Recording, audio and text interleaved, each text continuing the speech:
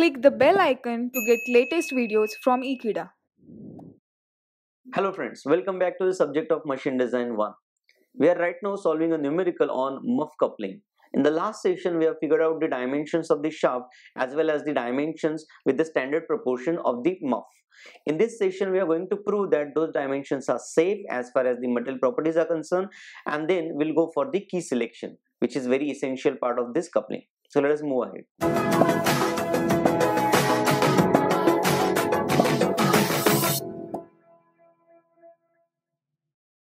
So students, let us take out only two parameters as of now from the previous lecture, and that is nothing but the diameter of muff and the length of the muff. Now we know that muff, of course we have discussed this topic, we know that the length of the muff and the failure has the close relation because the failure will be using torsional or in compression. So let us start with the torsional equations. Now we know that by torsional equations the relation between the torque or the torque moment and the shear stress is this, where J is your polar moment of inertia. Now the muff being hollow in section, if you look at it properly, with this cross section we know that muff is a hollow section, and that's why we must consider the both diameters.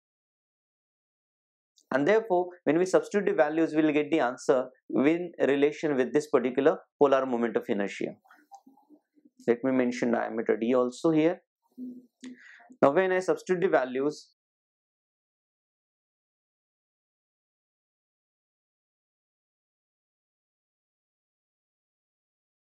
where 103 is the muff diameter, 45 is the diameter of shaft. After solving this expression we get the value of J somewhere equal to, of course it is in terms of millimeter cube,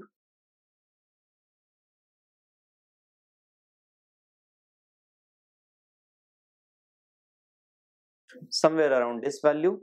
The second thing is radius, which is the extreme fiber radius. In this case it becomes 103 divided by 2, and therefore R value comes out to be millimeter. Now these two parameters we are going to use here. So the torque or the torsional value is equal to MT divided by J into R, where the value comes out to be, of course MT value we have already figured out,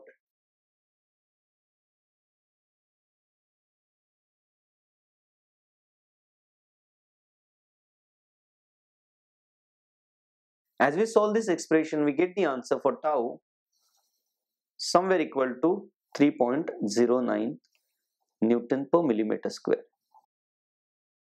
Now as far as the safety is concerned, let us compare this value with the previous value of the allowable value. So we know that for sleeve, for the given material, allowable tau is equal to, with the allowable value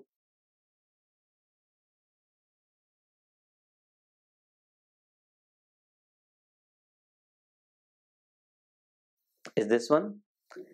Here it is very clear that the induced torque or induced shear stress in this case is much smaller than the allowable value of shear stress, and hence we can say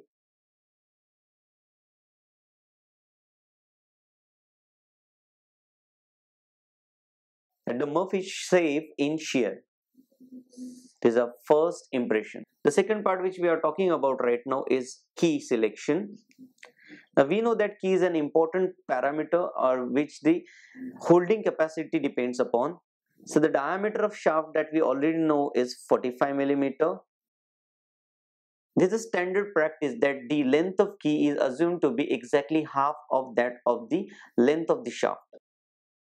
Now the length of the shaft in our case is going to be the length of the muff, that is 160 divided by 2, and that comes out to be 80 millimeter. So these are the two important parameters which we have selected about the key. Now we know that the key is going to fail under two criteria. The first criteria of course is shear failure, and second is the crushing failure or the compressive failure. Now In this, we have already gone through this key selection design procedure. So the formula we are directly picking up. So this is the standard formula as far as the shear failure is concerned, and this is the standard formula as far as the crushing failure is concerned. And therefore, the value of tau will be given in terms of, and value of compressive stress is given by, where the value of L is nothing but this one, value of D is nothing but this one, and this is going to be the breadth. Same thing about this diameter of the shaft, H is the height of the keyway. So let us substitute the values.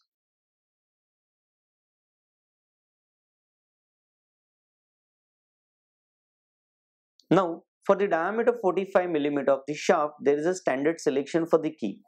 So let us write that part here. Now from PSG section of keys,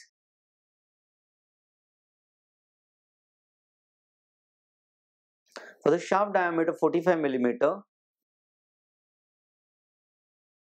a standard key available is, and therefore 14 is its breadth and 8 is its height. We can say depth or height. Now using these two values, we can figure out the value of the tau. So tau C comes out to be somewhere around 26.32 Newton per millimeter square. The same thing we can do about the compressive stress. It comes out to be divided by the given expression of into length of the key. So the value comes out to be somewhere around 81.87 Newton per millimeter square. Now let us compare this. We know that tau allowable, of course we are discussing this about key properties, of course. Tau allowable here is equal to 50 Newton per millimeter square, of course, which is sigma y allowable divided by 2.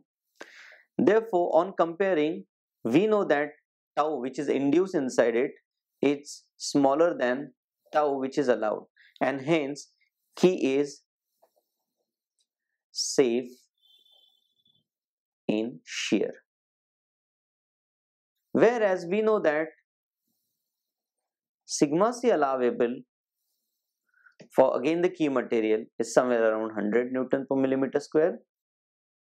Therefore, after comparison, we can come to the conclusion that sigma c which is induced is smaller than sigma c which is allowable, and hence I can say key is again safe in shear. And therefore, final selection of key we can say is 14 by 8 by 60 millimeter, where this is the breadth, height and the length. So there we end with the selection of the key, and the complete problem is solved here. Thank you so much for watching this video. If you like this video, please subscribe to Ekeeda. Thank you.